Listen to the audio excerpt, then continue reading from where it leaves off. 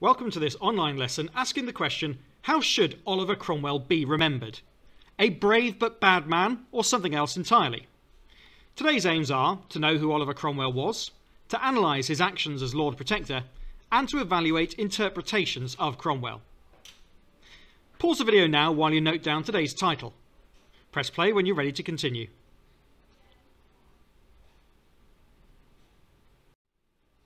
Alright, let's have a look at some key words and terms. In Cloak's compendium of annoying old-fashioned words that you need to know are: Lord Protector, Cromwell's title as ruler. He was not a king, even though he was at one point offered the crown. 2. Genocide, the killing of a group of people because of who they are, for example, for their race or their religion, etc. Number 3. Regicide, killing a king. Number 4. Dictator, a ruler who has complete power and control over a country. They make all the decisions about how it is run. Probably the most famous historical example of this would be Adolf Hitler, although there are plenty of others too. Here are your tasks then. Firstly, record the key terms and their meanings. Secondly, did Cromwell commit regicide? Have a think about what you might already have learnt about the death of Charles I. And then thirdly, why might Cromwell not have wanted to be called king? Pause the video now and then press play when you're ready to continue.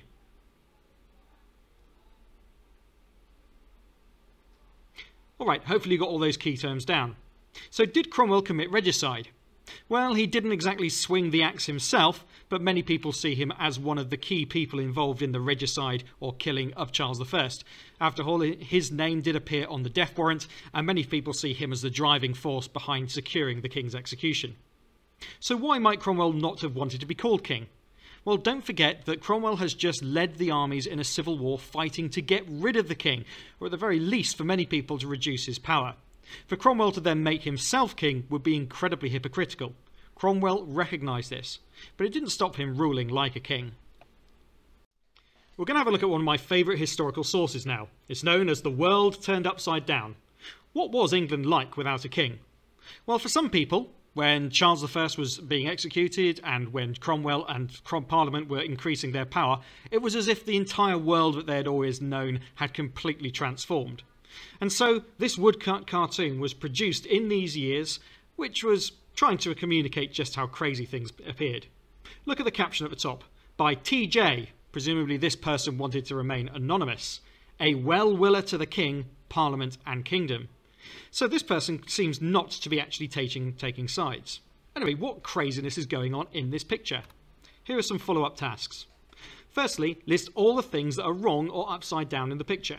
Then secondly, what do you think the artist was trying to say about the state of the country and how it was being run after the execution of Charles I? Pause the video here while you do those tasks. Well, you've probably noticed that there is an eel and a fish swimming in the sky. Obviously, normally they'd be in the sea. There's a candle burning downwards, the opposite to what really happens, and a church upside down in the sky. More hilariously, or at least in the context of when this was produced, we've got a man who's wearing his trousers on his arms and his boots on his hands. He's wearing his jacket on his legs and his gloves on his feet, all upside down. But it goes further than that. His eyes are where his ears should be, and his ears are where his eyes should be. It's all gone completely wrong. He's got a beard on his head, and he's got his hair on his face. We've got a horse which is pushing a cart instead of pulling it. We've got a rat that's chasing a cat. And we've got a rabbit that's chasing a fox. Yes, that's not a particularly good picture of a fox, but it's what it's meant to be. And lastly, we have a wheelbarrow pushing a man. So what is this trying to say? Well, it's trying to say that the whole country is in a state of complete and utter chaos. Everything's confusing and nobody really recognises what's going on. Perhaps this person is trying to claim that at least under the king there was a sense of stability, but now everything's changed, and perhaps they weren't quite as good as Parliament would like them to think. The Commonwealth of England, Oliver Cromwell and the Puritans. Create a subheading now. One of the leading politicians after the death of Charles I was a man called Praise God Barebone. Yes, that's his actual name, but you've not seen anything yet. There is a picture of him. He had a brother called Fear God Barebone. And he had a son called, I'm going to need a deep breath for this one, If Jesus Christ had not died for thee, thou hadst been damned barebone. but he preferred the name Nicholas for some reason. What might this tell us about how England might be ruled after Charles I was killed? Consider that question, note down an answer, and then press play when you're ready to continue. Well, probably you've identified that these people are religious extremists. Yes, they are taking their Puritan religion so seriously, they are calling their children, "If Jesus Christ has not died for thee, thou hadst been damned," barebone. What a ridiculous name in by modern terms. But it gives us an idea of just what an extremist Protestant and Puritan religion was being followed in England at this time, supported by the likes of Oliver Cromwell.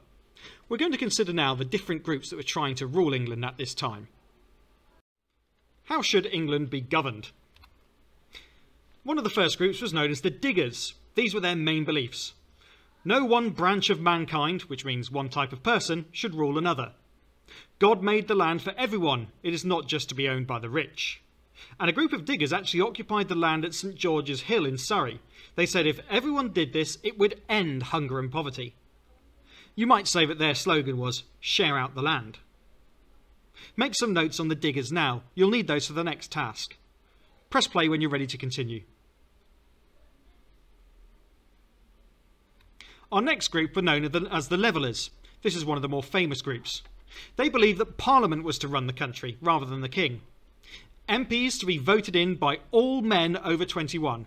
Yes, all men, no women, sorry about that. They believed in trial by jury and the freedom of worship. You could choose your religion. And they believed that the death penalty should be reserved only for the crime of murder. For the time, this was quite progressive. The Levellers had a great deal of support amongst the soldiers of the new model army, who felt that these were the ideals that they had been fighting for. They were very powerful at this time, and this worried the government. You might say that their slogan was "Power to the people." Pause the video while you make some notes on the Levellers. Thirdly, we have the group known as the Fifth Monarchists. Okay, these are kind of the religious extremists of the group here. The Barebones family, they were all Fifth Monarchists, so that might give you an idea. The Fifth Monarchists disliked the gentry and refused to take their hats off or bow to those higher up in society, which again was quite rebellious at the time. They did not want elected MPs. Instead, they wanted religious people to run the country. They wanted to change the legal system, people to work for people they stole from rather than be hanged. They believed that Christ was about to return to earth, and they wanted to make it a nice place for him to visit. Basically, get ready for Jesus. Pause the video here while you make some notes on the Fifth Monarchists, and then we'll move on to our final group.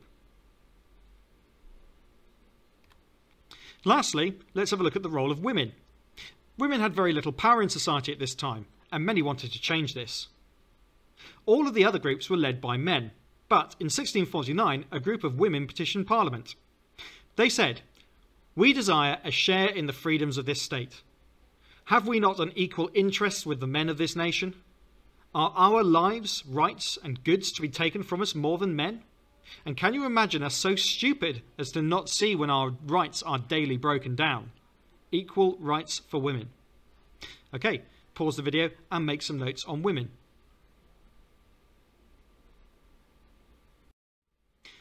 Let's do a follow-up task based upon that. For this task, you might need to flip back to an earlier part of the video to review the information, but if your notes are good enough, you should be absolutely fine. Let's imagine that you are a well-off MP helping to run the country. Firstly, which group would you see as the greatest threat to England? Use this writing frame to help you structure your answer. The group that troubles me the most is, because, another reason why they worry me is, and so forth. So yes, we're writing this in the first person as if we are an actual MP doing it. Pause the video here and then press play when you're ready to continue. Well, whichever group you chose, Cromwell was ultimately in charge. So let's have a look at what he did to govern the country. Interpretations of Cromwell.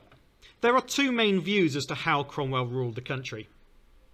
An interpretation of the past is when a historian forms an opinion of the past based upon evidence. Here's interpretation 1. This is taken from the BBC History website, and the author is unknown for this. At first, after the restoration of the monarchy, this is when they decided to bring kings and queens back. It turned out to be Charles II, but more of that later. At first, after the restoration of the monarchy, Cromwell was understandably hated. In 1667, the royalist writer Edward Hyde, the first Earl of Clarendon, described Cromwell as a brave but bad man, portraying Cromwell as a genius who greatly harmed the country. For most of the 18th century, Cromwell was seen as a dictator who ruled by force. This mentions some of our key words from earlier, so if you need to refer to those again, do so. Now let's have a look at interpretation 2. This is also taken from the BBC History website, only a different section of it, and again, the author is unknown. Some historians have portrayed Cromwell as the hero of democracy, who saved the country from the tyranny of Charles I. Tyranny meaning evil rule. In a BBC poll of 2002, Cromwell was placed as the third greatest Briton of all time, behind Winston Churchill and Isambard Kingdom Brunel. Earlier, in 1899, a statue was erected of Cromwell outside the Houses of Parliament. S.R. Gardner described Cromwell as the greatest ever Englishman in 1902. Clearly, some people consider Cromwell a great man. We're now going to consider what our views of these interpretations are, and here's how you're going to do it. Question number 1. What is the difference between these two interpretations of Oliver Cromwell? Here, you're just going to identify what the difference is, so I've included the interpretations on screen again. Here's a writing frame to help you answer that question. Interpretation 1 says Cromwell was. An example or quote from the interpretation that shows this is. And then do the same for interpretation 2. Interpretation 2 is different. It says that Cromwell was, and an example or quote from the source that shows this is. Okay, pause the video here while you complete that task.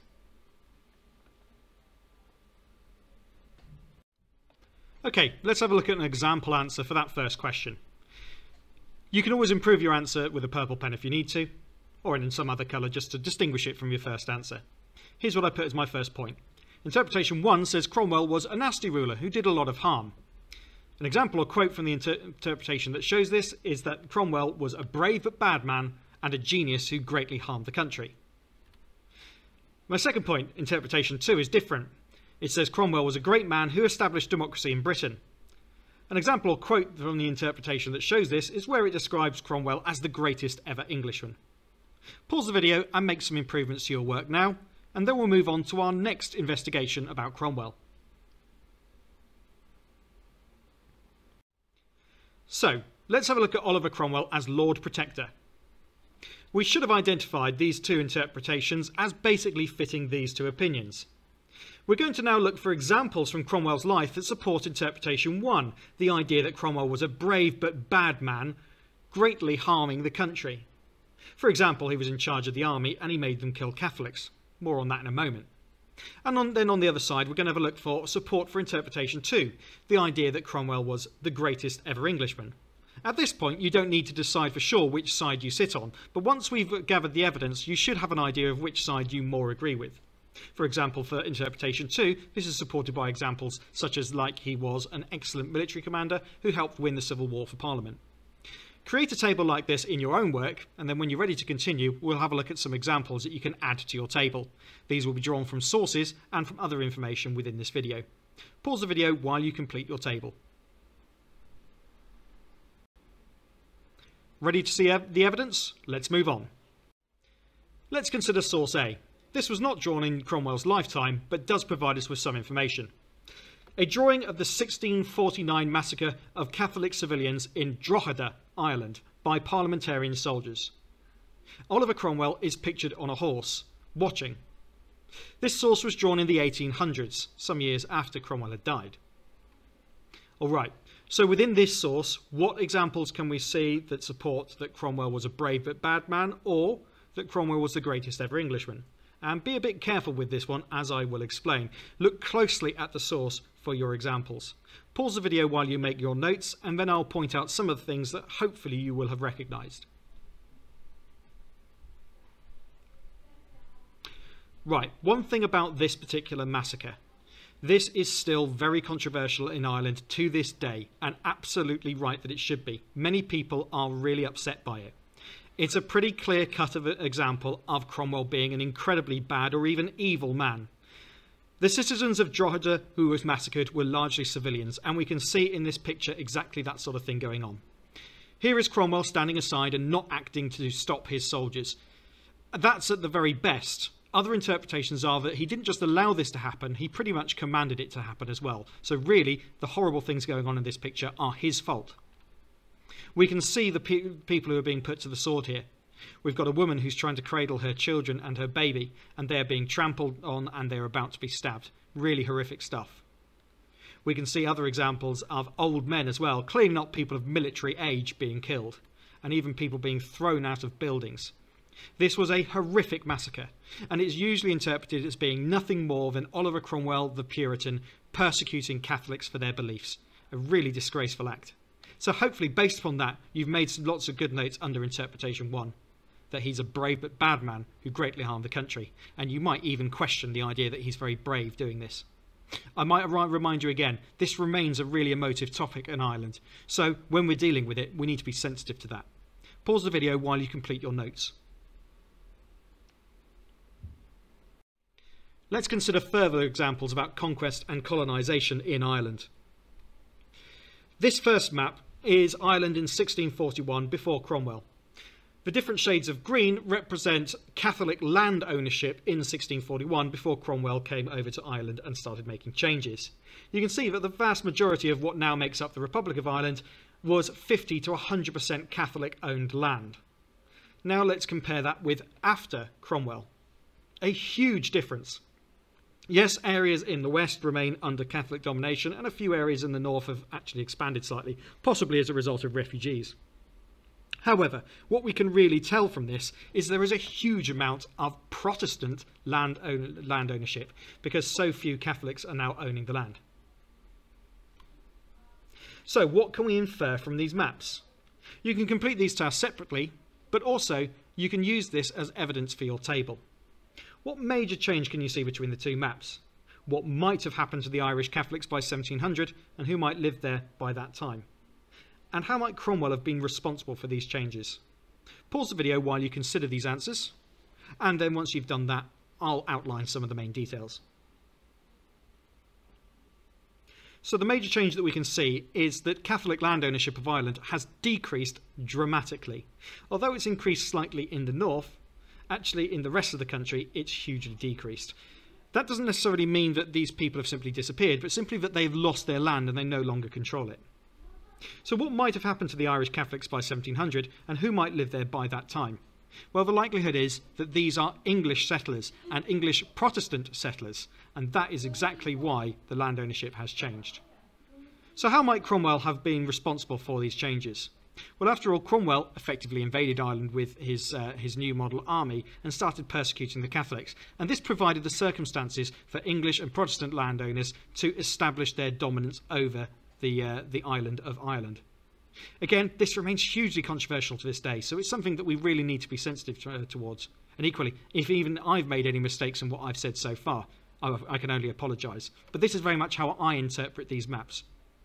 Colonisation means one country taking over another, and many historians, particularly Irish historians, would absolutely agree that this is a cast iron example of English aggressive colonisation of another country. Let's add to our table again. This is Source B, an extract adapted from the book Cromwell as a Soldier by Austin Woolrich, published in 1990. Again, look for examples that support the interpretation that Cromwell was a brave but bad man, and for support for the interpretation that he was the greatest ever Englishman. Cromwell had no formal training in military tactics. His strengths were an instinctive ability to lead and train his men, and his ability to make them follow his orders. In a war fought mostly by amateurs, and this is the English Civil War they're talking about here, these strengths were significant and likely to have contributed to the discipline of his cavalry. He kept his troops close together following fights where they were winning, rather than allowing them to chase opponents off the battlefield. This style of command was decisive, in other words, it decided who won, at both Marston Moor in 1644 and Naseby in 1645. Alright, which interpretation does this one support? Pause the video and make your notes now. Hopefully we recognise that this better supports interpretation 2. Although you might not think this means he's the greatest ever Englishman, it's certainly positive about his skills as a cavalry commander and how he helped decide that Parliament won the Civil War. We're going to look at some more detailed examples now. I'm going to show you a whole load of evidence about Cromwell. This is all going to be quite specific and quite detailed, so you'll want to take some time over this. Look carefully at each piece of evidence about Cromwell's rule in England, and if you've got your own copy of this, that's even easier because it simply means you can highlight things. If not, you might need to jot some ideas down. Decide whether each one suggests that Cromwell was the greatest ever Englishman, so you can highlight it in one colour, or that he was a brave but bad man who greatly harmed the country, interpretation 2, highlight it in another colour rather. And then as a challenge, for each side, rank out of 10 the strength of each piece of evidence. This will give you an idea of how important you view it. Evidence number 1. Public recreations like maypole dancing, cockfighting, bear baiting and horse racing were banned with heavy punishments for doing them. The latter, so-called blood sports, were usually banned on the basis that not only were they pretty horrific and violent, but also because they encouraged gambling. Secondly, Cromwell allowed greater religious freedom for Protestants and invited Jewish people back to England. But notice it's only greatest religious freedom for Protestants. Thirdly, in 1652, the celebration of Christmas Day was banned because it was a Catholic excuse for drunkenness and gluttony. Cromwell could not agree with his parliaments, and he dismissed them both. Instead, he ruled the country through his major generals, which meant that England virtually became a military dictatorship. Yes, that's exactly the opposite to the cause that many people in the Civil War were fighting for. And yeah, he's kind of ruling like a king here. Number 5. Cromwell insisted that new colonies, these are countries taken over by England, could have religious freedom. Catholics were allowed to own land there. Doesn't necessarily mean that they always did. Number 6. Cromwell increased the navy, which defeated the Dutch and captured Jamaica from the Spanish. Number 7. Cromwell brutally put down rebellions in Scotland and Ireland. They had reason to believe that they could rule themselves. Now there was no longer a monarch with the right to rule over them. Number 8. During the Scottish rebellions, the Parliamentary Army destroyed Dundee, killing 2,000 of the inhabitants, and they were accused of transporting many Scottish prisoners as slaves to the West Indies. Number 9. He has been accused of ethnic cleansing in Ireland. This is the idea where you try to wipe out a section of society. The massacres at Drogheda and Wexford in 1649 rank among the worst in British history, and the slaughters were followed by forced expulsions on a mass scale. Remember the different maps. Forced expulsions means people are thrown off their land or their land is simply taken off from them. Number 10. Cromwell refused a petition to make himself king, preferring to be Lord Protector. Number 11. Gambling dens, inns and theatres were closed down, again with heavy punishments for breaking the ban. And number 12. Destroyed the power of the king, for which he is sometimes referred to as the father of democracy. 13. Created in Ireland a long-lasting hatred and resistance to rule from a government in London. Number 14. Ended the use of illegal taxes like the ship tax. And lastly, number 15. Dancing, singing and drinking was banned with heavy fines. Again, these seen as ungodly distractions. Your best bet, if you don't have a copy of this, is to pause the video here, make it full screen and get a screen grab of it so that you can highlight it that way. If not, like I say, you can note them down in shortened form. Pause the video here while you sort these between the greatest ever Englishman and the brave but bad man interpretations. Pause the video now.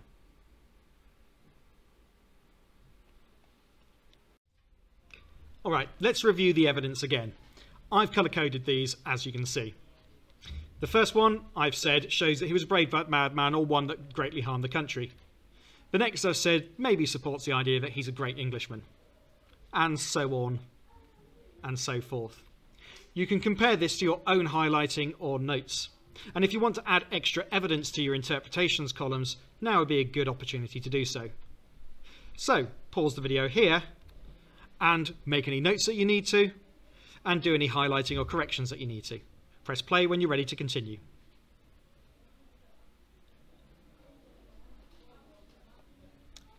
Okay, let's finish off. Finally, better the devil you know. Okay, first task. Which interpretation do you most agree with? Do you agree with interpretation 1, that Cromwell was a brave but bad man? Or do you agree with interpretation 2, that Cromwell was the greatest ever Englishman? Explain your choice using point, example, explain. This might go something like this. If you agree with interpretation 1, you would write, I agree with interpretation 1 that Cromwell was a brave but bad man. An example that supports this is, this supports my view because. But equally, if you agree with interpretation 2, you could write, I agree with the point of view that Cromwell was the greatest ever Englishman. An example that supports my view is, this supports my view because. Pause the video while you do that task first of all. Alright, question number 2. Overall, did getting rid of Charles I make England better or worse in the short term, in other words during Cromwell's rule, or in the long term, as in now? Pause the video and consider your answers for that and note them down. Well, in the short term, obviously Cromwell's rule was dread for a lot of people, not least the Catholics and those people who were massacred in Ireland and Scotland. But for other people, it would have been very popular. They agreed with his religious policies, no matter how horrible they were, and they were glad that the king was no longer in charge of the country. But what about in the long term? Does Queen Elizabeth II, the current monarch, actually have the same powers as Charles I? Well, the answer, of course, is no. And one of the reasons for that is Cromwell's rule and the way that Charles I was removed from power. Maybe, in that case, we can see Cromwell as advancing the cause of democracy in this country, which might well be a good thing. Eventually, Charles I's son, Charles II, there he is, was invited to become King of England, which he did in 1660. Cromwell's corpse, on the other hand, was dug up and his body executed for the crime of treason. I mean, obviously they couldn't kill him twice, so this was a symbolic beheading, and his head was placed on a spike. Question number 3. Why might Charles II be unlikely to rule in the same way as Charles I? And 4. Why do you think Cromwell's dead body was executed? And if you're squeamish, I'm just going to warn you that I'm going to show you what the head looks like now. Yuck. Not looking so good now, are you, Cromwell? Pause the video here and answer those last questions. So it's really important to realise that with Charles II, he's been invited to be king by Parliament and therefore by the people of England. He is, you might say, ruling with their permission or consent. That means that should he do anything to break that sense of goodwill and go against that permission is likely to be taken off of him and he'll be kicked out as king, or worse, just like his dad. So why was Cromwell's dead body executed?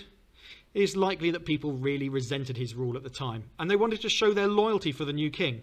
One way of doing this was by symbolically executing Cromwell, the man who had killed the previous king.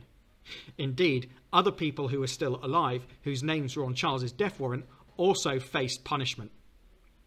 Pause the video here and make any necessary adjustments to your answers. All done? Well, that's our lesson on Cromwell done. I hope you found it interesting and I hope you found it useful. If you did, please like this video and subscribe to the channel for more lessons. Thanks very much for watching and goodbye.